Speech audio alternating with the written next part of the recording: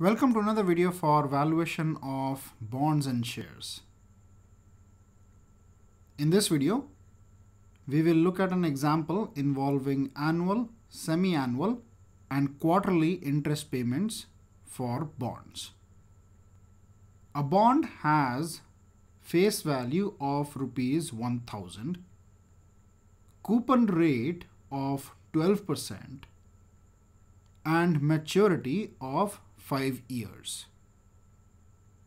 If the required rate of return is 16%, find out the value of the bond if the interest is paid annually, semi-annually, and quarterly. So let us first note down the information that has been provided to us. First, we'll take the case if the interests are being paid annually. So interest paid is annually.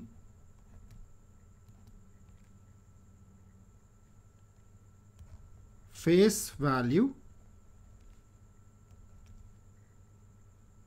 is 1000 rupees.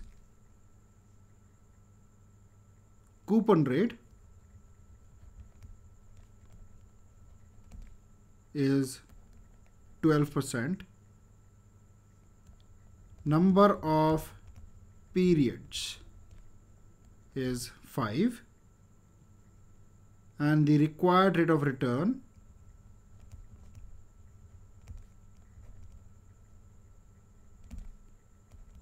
KD is 16%. So let us now draw the timeline for the annual interest payment option.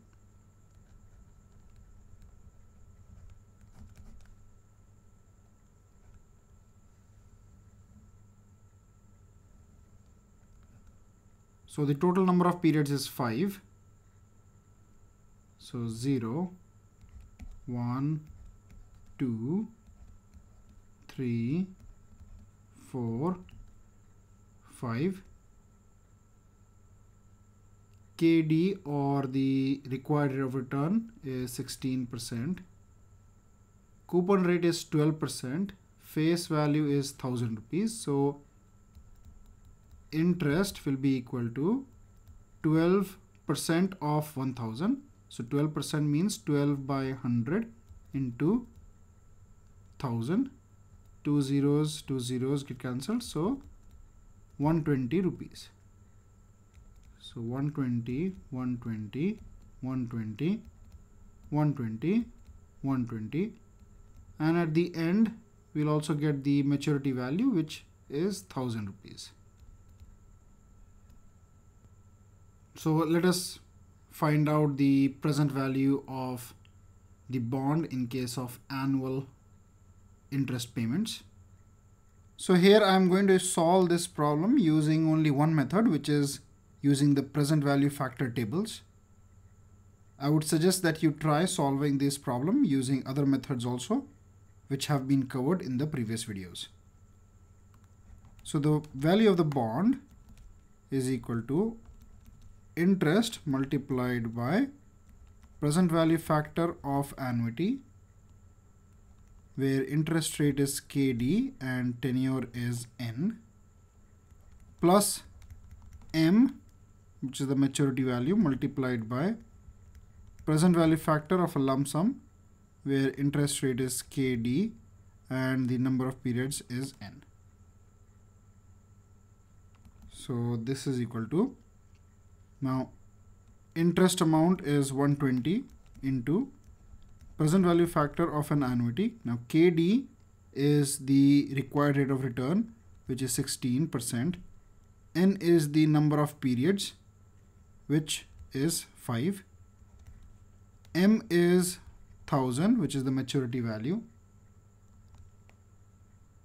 into present value factor. KD again is 16 and N is 5. So this comes out to be 120 into 3.274 plus 1000 into 0.476, and this turns out to be 868.88 rupees. So basically the value of the bond turns out to be 868.88. Now let's move to semi-annual interest payments. So now let's note down how these values will change when the interest is being paid semi-annually. So interest paid is semi-annual.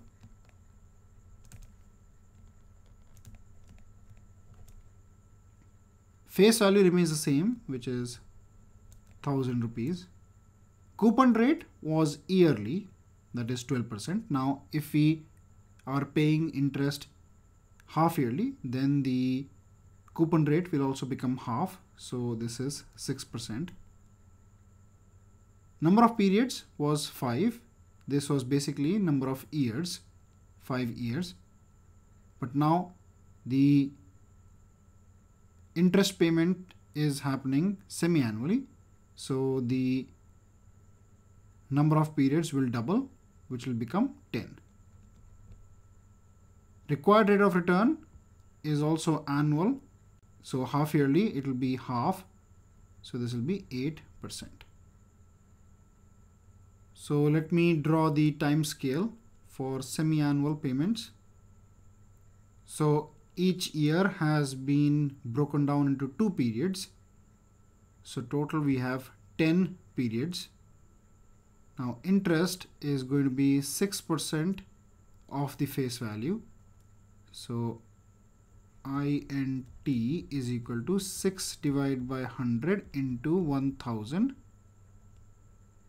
2 zeros get cancelled, so this is 60 rupees. So interest received after every 6 months is 60 rupees, and so on. And of course at the end of the tenure the maturity value will be received, which is 1000 rupees. The value of KD is 8%. So this is the time scale for semi-annual payments. So let us now find out the value of the bond when the interest payments are semi-annual. So the formula remains the same. B0 is equal to INT, which is the interest, multiplied by present value factor of an annuity with interest rate as KD and tenure as N, plus M into present value factor of a lump sum KDN. Interest is now 60 per compounding period multiplied by present value factor of an annuity. Now what is KD and N in this case? So KD is 8% and N is the number of periods, which has now become 10. Plus M is the same, 1000, plus present value factor of a lump sum. KD is 8 and N is 10. So this is equal to 60 into 6.710 plus 1000 into 0.463. So this comes out to be 865.6 rupees. So in case of semi-annual interest payments, the value of the bond B0 comes out to be 865.6.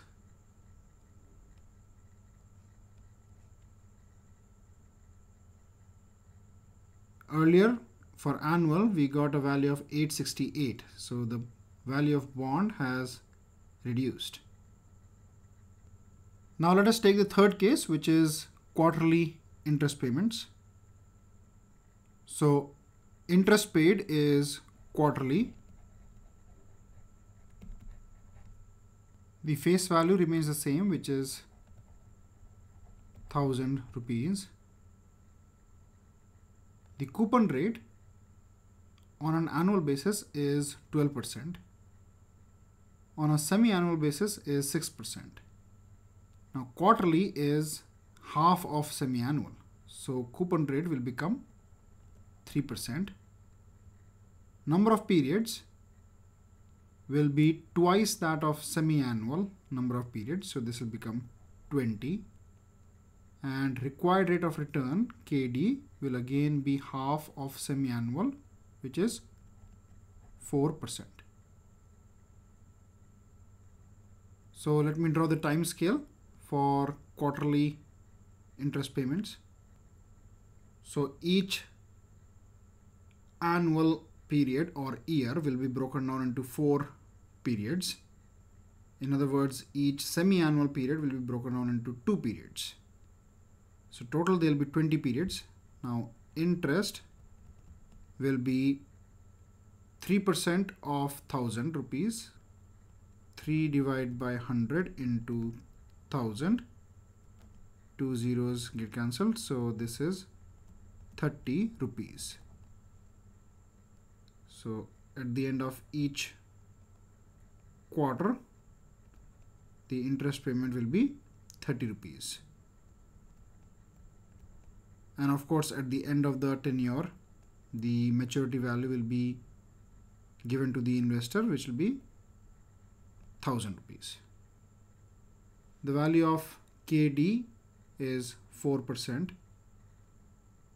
So the value here will be 4%. So this is quarterly. Let us now find the value of the bond. So the formula remains the same. B0 is equal to INT into present value factor of an annuity with KDN plus M into present value factor of a lump sum with KDN. So interest is now 30 rupees multiplied by present value factor of an annuity. Now KD is 4% and N is 20 plus M is 1000 into present value factor of a lump sum. So KD is now 4, N is 20. So this is equal to 30 into 13.590 plus 1000 into 0.456. So this comes out to be 863.7 rupees. So in case of quarterly interest payments, B0 is equal to 863.7. So in case of annual payments, the value of bond came out to 868.88. In case of semi-annual interest payments, the value of bond came out to be 865.6. In case of quarterly payments, the value of bond came out to be 863.7 rupees. So as you can note, the value is decreasing when you move from annual to semi-annual to quarterly.